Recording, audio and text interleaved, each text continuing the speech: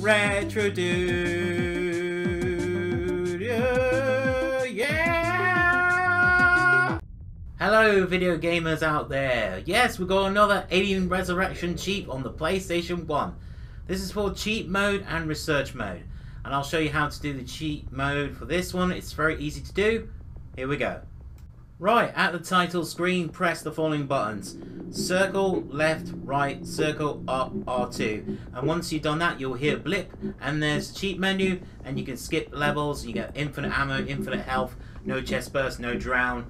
It's wonderful, level skip. Yay, glorious, isn't it? Here we go. Warehouse access granted.